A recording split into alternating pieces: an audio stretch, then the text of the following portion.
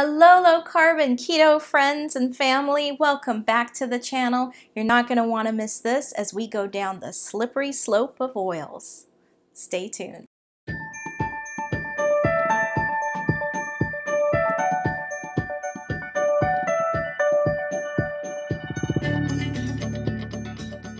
Hello everyone, thanks again for joining us. We're back on the channel, Some Chick on Keto. Remember, I'm not a doctor, I'm not an expert, I'm just some chick on keto. Thanks so much for joining us. Your time is important to us and it means everything to us.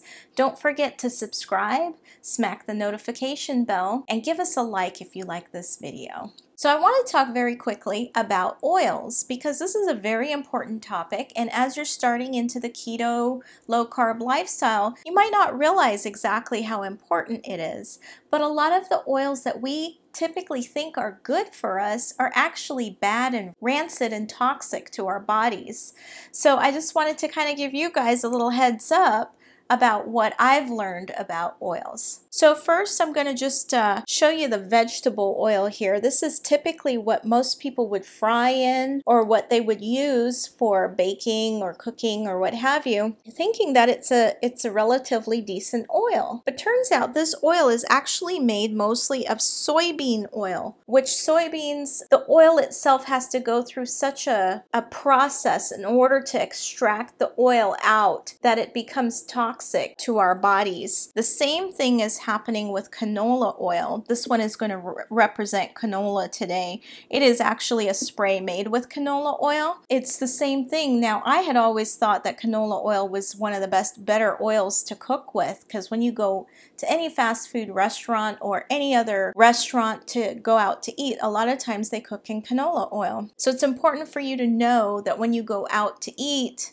the oils are also important as to what your food is getting cooked in. Another kind of hidden area where oils, bad oils for us, can hide is in things like salad dressings. This particular salad dressing you'd think is a really good salad dressing because it's marked organic and it's oil and vinegar, and you're thinking, yes, I'm doing great here, but it actually, the second ingredient on the label is soybean oil. So again, it's another one of those oils we want to stay away from. Some other oils we want to avoid are things like safflower oil, sunflower oil, grapeseed oil. There's a large chemical process that has to happen in order to extract the oil from the seeds. And we think that we're doing our bodies a favor, but we're actually not. It's actually toxic and very unhealthy for us. I've got these two in the middle because you would think, oh, coconut oil and avocado oil, these should be healthy for me, right? Well, maybe yes, maybe no. With the coconut oil, it can be healthy if it's unrefined.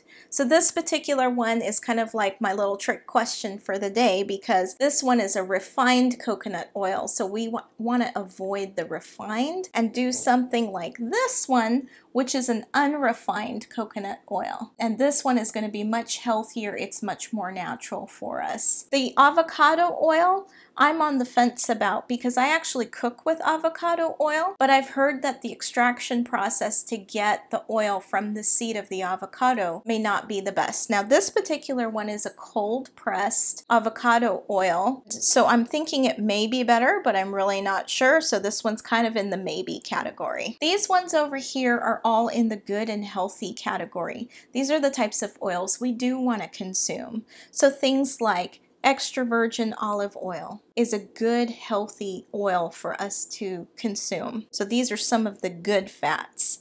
MCT oil, which we've covered on another video. This is a good, clean burning energy source for our bodies, goes into our bodies, and it helps to promote our weight loss and just really help our bodies in multiple ways to stay on track with a ketogenic diet. Things like grass-fed butter or even just regular butter.